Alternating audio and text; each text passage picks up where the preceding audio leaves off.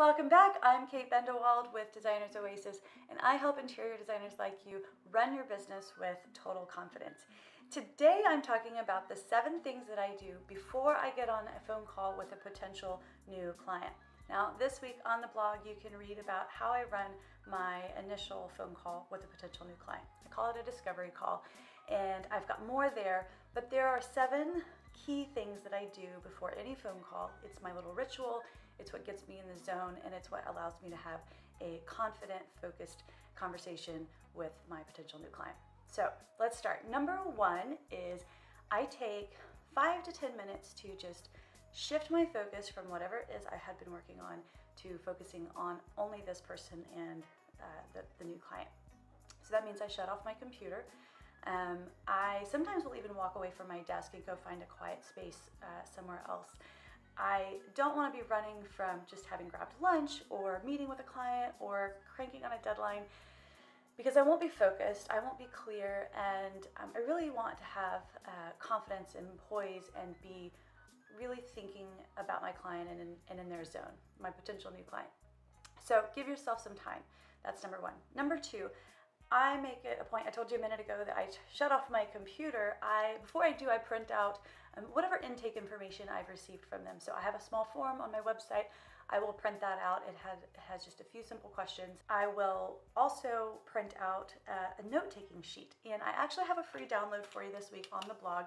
And what I like about this note-taking sheet is it prevents me from feeling like I have to write down every single word that comes out of their mouth, because I have little sections.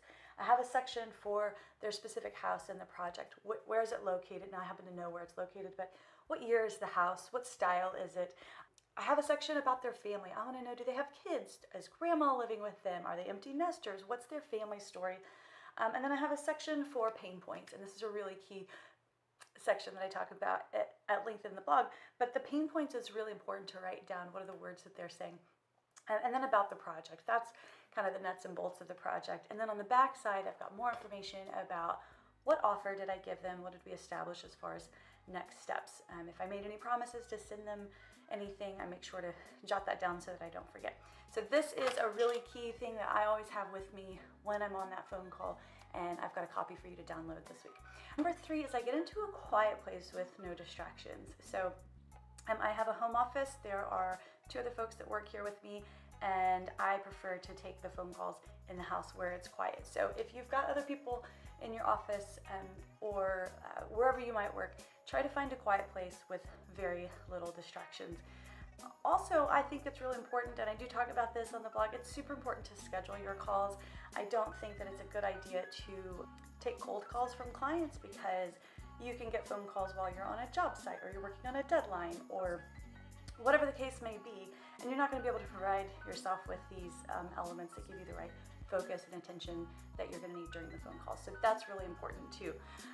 Number 4, before I get on the phone call, I'm going to go through all of the questions that they answered for me in that initial questionnaire. Now for me, I used to have a really long questionnaire, and I found that that could be something that almost kept people from finishing, so I wanted to make it more simple, and then later on I give them a more detailed questionnaire. So I just simply ask, where do they live? Tell me a little bit about their project. And that's basically it. And so I read through that just to get a sense of what are they thinking. Number 5 is have your calendar available. I will, before I close down my computer, have my calendar open and then pick 3 or 4 dates that could be potential consultation dates in mind. And I try to have those at the ready. So have some dates in mind, because you're going to want to be able to talk about when you can have your first initial consultation. Number 6 is have your ladder of services ready and print it out for easy reference. Now, I've been doing this long enough that I don't actually need this anymore, but I always keep it nearby. So my ladder of services is really a detailed description of what are my services, what's included, pricing, and where does it start. And I actually don't get into the rabbit hole with them on this phone call on that information, but I do have it for quick reference if I need to remember, like, what was my rate for designer for a day, because I just raised it for 2020. You know, that can be very helpful to have as well. And number 7 is smile when you dial. So before you get on the phone, just remember to have a smile in your voice. I think that I know me, when I first was getting started, I could tend to drone on and on. And you just really need to let your personality shine through on that phone call.